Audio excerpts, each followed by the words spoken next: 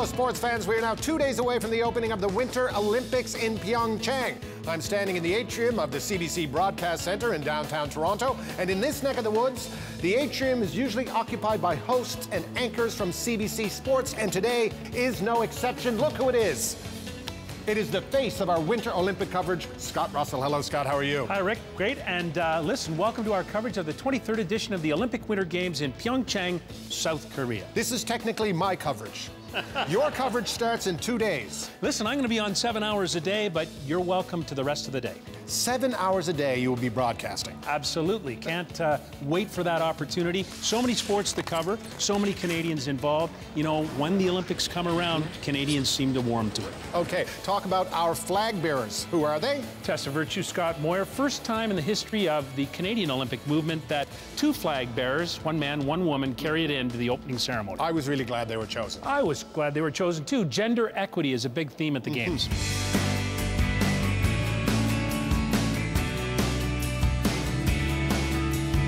And here I am on the ice with our champions, Tessa and Scott. Hello, how are you? Great, how are you? I'm very excited. Why don't you show me something I can do? Bearing in mind that my skates are 11 minutes old. So just go on one foot. Spin together. Hold your arms strong, and she will pretty much do it for you. That's the best part about ice dancing. Did he say my arms have to be strong? Yes. Not bad. Not bad. Wow, Not bad. you're good. Hey! That's very I'm an ice good. dancer. Okay, too close now.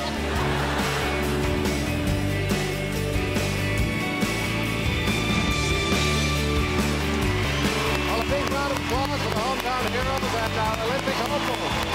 Wow! I don't know if you know this, but I've taken part in many winter sports. Yes. In my capacity as a non-athlete, but the bobsled was one of the most exhilarating things I've ever done. Have you ever done it? I have done it once. I went down the run at Canada Olympic Park in Calgary for the 1988 Games. Rocking and rolling, 160 kilometers an hour.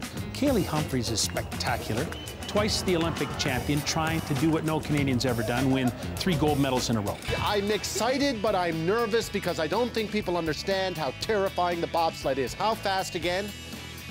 It depends on what track. Every track around the world is different. How fast is this track? The one that I'm about to go on. You're gonna go about 130 kilometers per hour.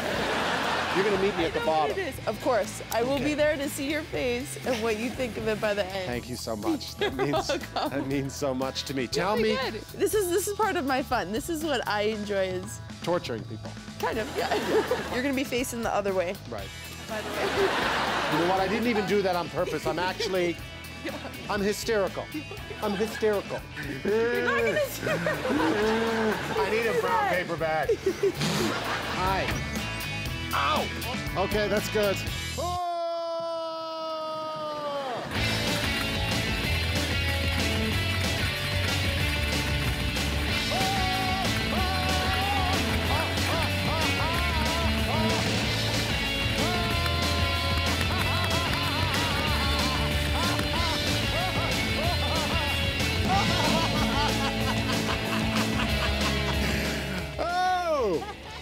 Wow! Good. Thank you so much. And loved it or what?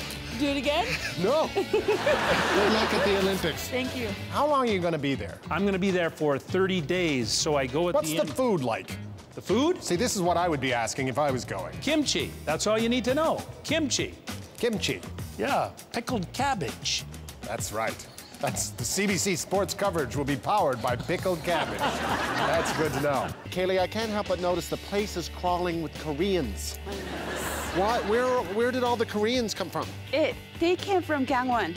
Gangwon. Yeah, in South Korea. In Korea. Yes. And what's your name? Stephanie Baker. Stephanie Baker. Now, so what? This is an exchange program of It some is. sort? But whose idea was it to take people from Korea and put them in a bobsled and hurdle them down the hill? They don't know what they have no idea. That's the whole point. Voluntarily, they just got themselves and they signed a waiver, and then there you go. Do you tell them what they're about to experience? I'm not allowed to. What's the scariest thing you've ever had to do in your life? 그때 쇼핑몰에서 탔던 거. Oh, when I had to go to roller coaster at the Galaxy Land in Edmonton, West Edmonton Mall. Oh, I see. Now, I've done that. And guess what? This is scarier. 지금 저기 해봤거든요. 그거 롤러코스터 탔거든요. 근데 이게 더 무서워 사실. No need for translation.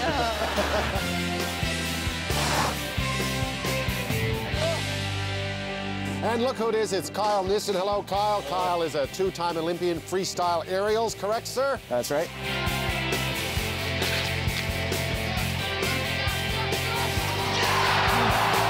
Is this how you learned how to ski? This is actually the place where I learned how to ski. I grew up, I drive up here every weekend from Calgary. So we're not training here just because there's no snow. There's also an advantage to going in the water. Yeah, you can land on your head. Yeah, the risks of like serious injury here are a lot lower.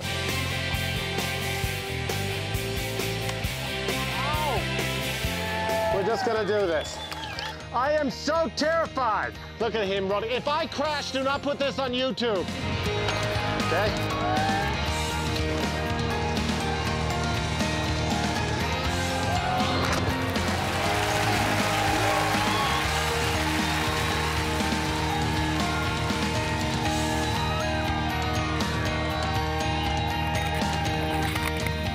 I didn't fall on my head. That's a good day in Red Deer. How was that? The Russian judges. Sorry. How'd I do? That's your best landing all day. People of Red Deer, so very kind. Could you help me with my skis? I would love to. Thank you.